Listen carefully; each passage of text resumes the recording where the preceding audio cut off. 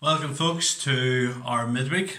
It's lovely to have you joining with us, and tonight we're coming to our last in our studies in the book of Ruth. A new series will be starting next week. Just a few things to remind you of. Prayer time at 8:30. I really love to see more folk joining us for this Zoom prayer time. As I said on Sunday, you can come and not even show your face but join in with us, and if you haven't got the link, even email me after you listen to this teaching and I'll send you the link for that meeting at 8:30. If you're not able to join us on that, please pray at in your own home at 8:30 for the needs of our church, and particularly for the movement of God's Spirit in these days among believers and the unsaved also at this time. Also, just to remind you that on Saturday night we're having a church prayer meeting, so that's open for everyone at 8 p.m. And a friend of mine who is a Presbyterian army chaplain will be coming to share about something of his work. And so that's on Saturday evening at 8 o'clock, and then there'll be time of prayer after, indeed, the chaplain shares. So we're going to look here at the book of Ruth once more, and let's just commit our time to the Lord in prayer. Let us pray together. Father, we come to your word, we come to your truth now and ask, O Lord, that we would know your grace and help, Father. This is a wonderful book. It's a book which speaks tremendously about your providence, how in the situations of life you work out, Father, things for the good of your people, even difficult and challenging things. In the situations of life, Father, you're working out your purposes and plans of salvation. And we just pray that tonight, Father, through this study, we would just be encouraged to trust you fully and to indeed obey you with all our hearts. Help us to just have hearts that will worship and praise you for the great and amazing God you are. In Jesus' name we pray. Amen. So let's read together Ruth chapter 4, beginning from verse 1. Now Boaz had gone up to the gate and sat down there, and behold, the Redeemer of whom Boaz had spoken came by.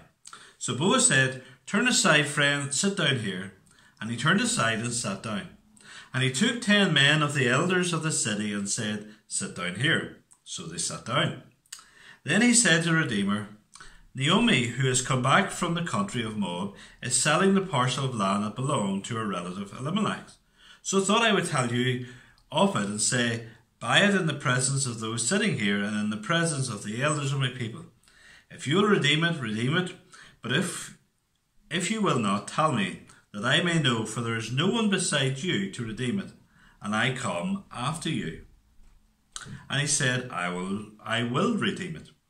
Then Boaz said, "The day you buy the field from the hand of Naomi, you also acquire Ruth the Moabite, the widow of the dead, in order to perpetuate the name of the dead in his inheritance." Then the Redeemer said, "I cannot redeem it for myself, lest I impair my own inheritance. Take my right of redemption yourself, for I cannot redeem it." Now this was the custom in former times in Israel concerning redeeming and exchanging to confirm transaction. The one drew off his sandal and gave it to the other, and this was the manner of attesting in Israel. So when the Redeemer said to Boaz, "Buy it for yourself," he drew off his sandal. Then Boaz said to the elders and all the people, "You are witnesses this day that I have bought from the hand of Naomi all that belonged to Elimelech, and all that belonged to Kilion and to Mahlon. Also Ruth the Moabite, the widow of Mahlon, I have bought to be my wife, to perpetuate the name of the dead in his inheritance, that the name of the dead may not be cut off from among his brothers, and from the gate of his native place. You are witnesses this day." Then all the people who were at the gate and the elders said, "We are witnesses. May the Lord make the woman who is coming into your house like Rachel and Leah, who together built up the house of Israel. May you act worthily in Ephrathah and be renowned in Bethlehem. And may your house be like the house of Perez, whom Tamar bore to Judah, because of the offspring that the Lord will give you by this young woman." So Boaz took Ruth, and she became his wife. And he went into her, and the Lord gave her conception, and she bore a son. Then the women said to Naomi, "Blessed be the Lord, who has not left you this day without a redeemer, and may his name be renowned in Israel. He shall be to you a restorer of life and a nourisher of your old age. For your daughter-in-law who loves you, who is more to you than 7 sons, has given birth to him." Then Naomi took the child and laid him on her lap, and became his nurse. And the women of the neighbourhood gave him a name, saying, "A son has been born to Naomi." They named him Obed. He was the father of Jesse, the father of David. Now these are the generations of Perez. Perez fathered Hezron. Hezron fathered Ram. Ram fathered Abinadab. Abinadab fathered Nahshon. Nahshon fathered Salmon. Salmon fathered Boaz. Boaz fathered Obed. Obed fathered Jesse. And Jesse fathered David. Amen. Now, as we look at this chapter here tonight, we're going to do it under the title, The Redeemer. And tonight the story of Ruth, this fascinating story, comes to a conclusion, and we see something more of the richness of God's wisdom, love, which are displayed as he acts in such a gracious way in this story. And the first thing as we think about the Redeemer here is the Redeemer who is willing. Remember, the term Redeemer means to buy back. Last time Boaz had promised Ruth at the threshing floor that he would respond to her request for him to take her under his care. Now the background here are 2 laws which we mentioned last time, which provide for the widows and the poor in Israel at that time. There is first of all the Levirate law. This was when the closest male relative would marry the widow to take on the responsibilities of the person who was deceased, and see that the name of the deceased would continue in the next generation. Indeed, the first child that would be born would indeed carry on that name. Also, there is the law of the kinsman redeemer, and this was buying back those who had become slaves, or the buying back the land of those who had sold their land because they were in so much poverty.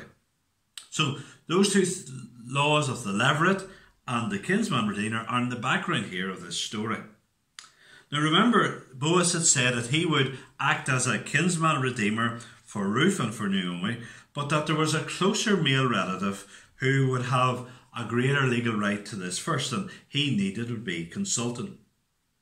And so Boaz comes to the gates of Bethlehem, where legal transactions were carried out, and discusses the matter with his closer relative and in the presence of 10 elders. Let me just say as a wee aside, the gates of the cities were very compact. There wasn't much space within the wee narrow streets and that, and there wasn't much space. So at the gates where people would have met for markets, where people would have met for their counsel and so forth, to discuss important legal matters. And remember what Jesus said, that he would build his church and the gates of hell would not prevail against it. And there are different ways to interpret what he meant by the gates of hell. But the gates were people planned and plotted and schemed. And so when Jesus says he will build his church, the gates of hell will not prevail against it, he could very well be meaning the place where the forces of hell plot and scheme. Their schemes will not succeed against them. That's just by a wee aside. But let's get back here to Boaz as he meets this relative. Now, this relative was happy to buy the land that had belonged to Naomi and Elimelech. But when he then realised that his responsibilities would include taking Ruth as his wife, he then became reluctant. He speaks there in verses 5 and 6 that, verse 6, "I cannot redeem it for myself, lest I impair my own inheritance. Take my right of redemption yourself, for I cannot redeem it." And it appears, now we maybe don't understand all this fully, but it appears that indeed if he had went and married Ruth and then they had a child, certainly the first child would be classified as the son of Ruth's former husband. And he didn't want this. He didn't want to jeopardize his own legacy, his own future inheritance, what would happen. He had his own plans. He was happy if he could act in a convenient way in regards buying the land. But when taking on the role of Redeemer would jeopardize his own plans for the future and his own plans for a family and so forth, he was not willing to do this. This man was an unwilling Redeemer when he considered the cost. And how different he is here from Boaz. Boaz was so different. We have already considered how he was so caring, so generous in his actions to Ruth at the time of gleaming, allowing her indeed to be fed and to stay with the ladies who work for Boaz, even getting them pull out extra stalks and stuff so she could gather even more grain at that time. So he was a very caring man indeed. So different indeed from this other relative who was looking after themselves. Now, as we consider the differences in these two men, I think what we see here is that doing the right thing will in the end pay off. The relative who was reluctant was concerned about his name being preserved. He was concerned that the first child would carry on the name of Mahlon, Ruth's dead husband. Boaz, on the other hand, he didn't seem to have any such concerns, and Boaz had no hesitation at all of taking on these responsibilities, and he didn't seem to particularly care about the legacy in regards to his name. But let me ask you this, what was the name of this relative who refused to take on this role? We don't know. This relative who was concerned for his legacy, who was concerned for his name continuing in the next generations, we don't know who he is. His name has not been preserved. We haven't a clue what it was. Whereas Boaz, who wasn't concerned about that, but was more concerned about caring for Ruth and providing for her and her mother-in-law Naomi, we do know his name. And even some children today are named after him. Doing the right thing may seem difficult at the time and the more difficult thing to do at the time, but always in the long run, doing the right thing is the path to blessing. Not always in the short term, but in the long term, that will be the case. In the unwillingness of this closer relative, we have a considerable contrast to the great Redeemer who is Jesus. Jesus is the one who was so willing to sacrifice everything. Cut off from the land of the living. It speaks about in Isaiah 53. Cut off in order to save his people. He gave everything so we indeed could be rescued.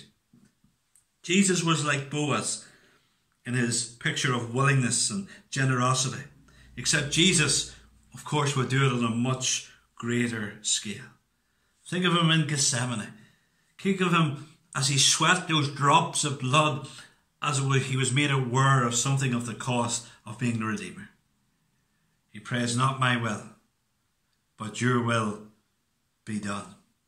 And indeed, as you follow through the Gethsemane accounts and put the Gospels together, he seems even to pray with even more passion as he prays, thy will be done. He's praying for grace. He's praying for energy to fulfill his role as Redeemer, even though it would cost so much. Always remember this. The devil will want to give you suspicion about the Lord Jesus. But always remember that Jesus is the most willing and generous and most caring Redeemer imaginable. He's not tight-fisted. He's not hard-hearted. He's loving. He's gracious beyond anything we can imagine. And if you're not a Christian, realize this is the most loving and gracious Saviour who wants to bless you and give you so much. He is the one that you're refusing and resisting. Oh, how can you resist such a willing Redeemer? So we have the Redeemer who is willing. And then secondly, we have the Redeemer who is righteous. Looking here at verses 7 to 12. In his plan to provide for Ruth, Boaz is very keen that he will do the right thing. He will do it the right way. He made sure that when he spoke to this other relative, it was done in the presence of 10 elders who would act as witnesses. It's very deliberate there to stop at the start of this chapter. He got this relative and sat him down. He got these 10 elders and sat them down as witnesses. The agreement with the relative included the symbol of the relative giving over his sandal in verse 7. That's pretty strange. It's maybe a wee bit similar. People used to spit on their hand and shake their hands as we had. Maybe it's something like that. It possibly comes from Joshua 1 and 3, where the Lord said to Joshua, "Every place that the sole of your foot will tread upon, I have given to you." God promising this land to his people. And in the relative handing over his sandal to Boaz is basically saying, I'm not going to step in this land. I'm not going to claim this land as my own. I'm not going to walk there. I'm going to leave it to you to deal with it yourself. Boaz speaks to the assembled elders that were there, saying, listen, you're witnessing what's happening here. You see this. You're witnesses to this, verses 9 to 10. Again, it's very deliberate. He's saying, you're witnesses that I'm buying the land. I'm taking Ruth to be my wife. You're witnesses this. And the elders confirmed it in verses 11 to 12 and add their blessing into that. Boaz not only did the right thing, he made sure that it was seen to be done in the right way. Now, let me just say something about marriage here. Some people have said, marriage really is no different for two people just coming to live together.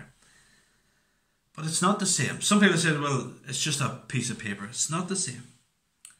Marriage is, as we see here, it's a public and it's a legal commitment of a man and a woman to each other for life. That is what marriage is. And let me say to anybody who may be listening to this who's not married and you're living with your girlfriend or boyfriend, why will you not get married? Don't let the idea of a big wedding, it costs about 40 quid to get married. That's the price of a license. Marriage is the commitment of two people together before God for life and before witnesses. So why won't you do that? Does that person you live with, or maybe you have children with, are you not going to be committed to them? Why not do the biblical pattern and know God's blessing through this?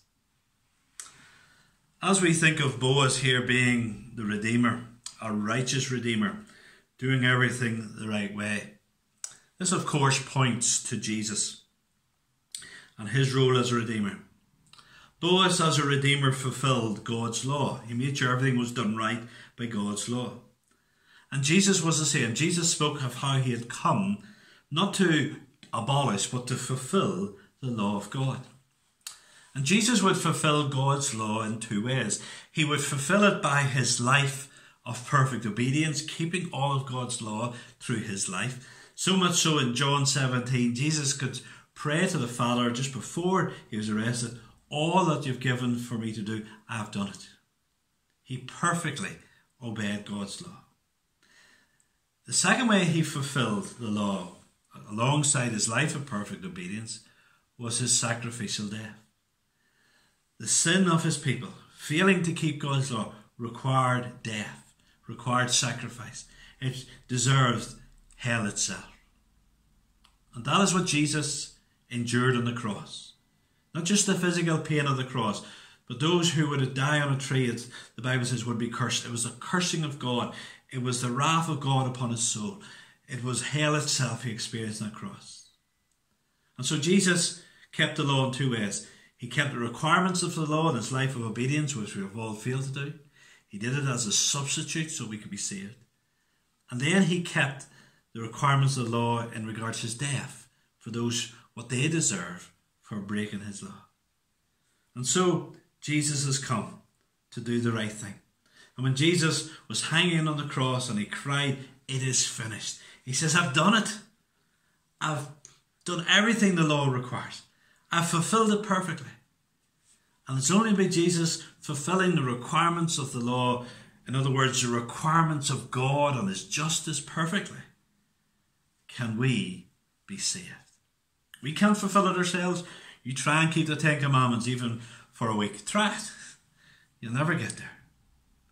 But Jesus perfectly fulfilled God's law in his life and in his death. The Redeemer who is righteous. And then thirdly, we have the Redeemer who gives in verses 13 to 17. Boaz's marriage to Ruth brings both love and security into Ruth's life, but also into the life of Naomi, her mother-in-law. Naomi, whose position was very vulnerable when she came back, now has security and a loving family around her. The birth of a son for Ruth adds to that security for Naomi. Most of the section here contains what the local women said to Naomi at this time. If you look there at verses 14 to 15. Then the women said to Naomi, "Blessed be the Lord, who has not left you this day without a redeemer, and may his name be renowned in Israel. He shall be to you a restorer of life and a nourisher of your old age. For your daughter-in-law who loves you, who is more to you than 7 sons, has given birth to him." And the Redeemer spoken about here actually wasn't Boaz. The Redeemer spoken about here is Obed, the baby that is born to Ruth. Obed is called a Redeemer because of the hope, the security that he will bring to Naomi in the future, and particularly in her old age. Remember, there's no social security, and indeed, if you weren't able to work, who was going to provide you? You needed family who would bring you security. And so this grandson would indeed provide that and care for her. It just reminds us to the importance that we have to care for our families. You know, so often people want to abdicate everything and just basically think the state is responsible for family. There are times, you know, when we aren't able to look after our loved ones, it's too much. But we are called to do what we can and to show love and care for those who are in our family. It's shocking if someone professes the name of Christ and doesn't have a loving care for their relatives. The name Obed means to serve, and it appears it was the local women who indeed gave him that name. That's quite interesting, isn't it? And so Obed said, he's come to serve you, Naomi. He's God's gift to you to help provide for your needs. Remember how Naomi spoke when she came back to Bethlehem. She said she had left Bethlehem full with her husband and her 2 sons. And then she had come back empty. Husband dead, 2 sons dead. But now she who had lost so much, now so much has been given to her. Now she's full again. Now there's a richness has been restored into her life. It has happened as Boaz has showed love and kindness to Ruth in taking her under his wing in their marriage, and is blessed by God indeed with this child. Look at verse 16 there. I think it's lovely. Then Naomi took the child and laid him on her lap and became his nurse. There's she holding the little baby. She's nursing that little child. Just imagine the joy, the happiness that's now in her life after so much trial. And then finally we have the Redeemer who is planned in verses 17 to 22. We can look at the story of Ruth as a very personal story of what God was doing in this one family. But as Sinclair Ferguson puts it so well in his book on this book of Ruth, he says God was multitasking. With God, there's always more going on than we can ever see or even imagine. God is up to so much more good than we grasp. And the last verses speak of the family line which would go through Ruth's son Obed, so Boaz to Obed, and then from Obed to Jesse, and then to David, King David, who would be Obed's, this little baby's grandson. Remember how Judges 21 and verse 25. Judges immediately comes before Ruth. The book of Ruth is set in the time of Judges. And Judges 21 and 25, the last verse of that book of Judges, it said this: in those days there was no king in Israel. Everyone did what was right in his own eyes. It was a mess. The country was a mess. There was no leadership. There was no one directing them in the right way. And we see in the book of Ruth what's happening as the book of Ruth ends with the name David. The very last word in the book of Ruth is the word David. God is providing leadership. God has a plan at work here to give a shepherd to the people, to lead them in the right way. And here we see that what was going on was not just what was going on in Ruth and Naomi's personal story. God had a much bigger agenda in regards to providing for his people, a redeemer, someone who would shepherd and lead them. And of course, the plan is even bigger than what's been mentioned here, because from David would come the great descendant, Jesus, the Saviour of the world. And so God is multitasking. God is always up to far much more than we can ever imagine. The story of Naomi, Ruth and Boaz in many ways was an ordinary story with ordinary people. But the extraordinary God was working out his purposes in a wonderful way, his plan of salvation. And what is happening around us is not just what we can see. There's a bigger picture of what God is up to. And remember this, just don't focus on your life and what's happening in your life. There's a bigger picture of what God's plans are for those you meet, those you come in contact with, those around you.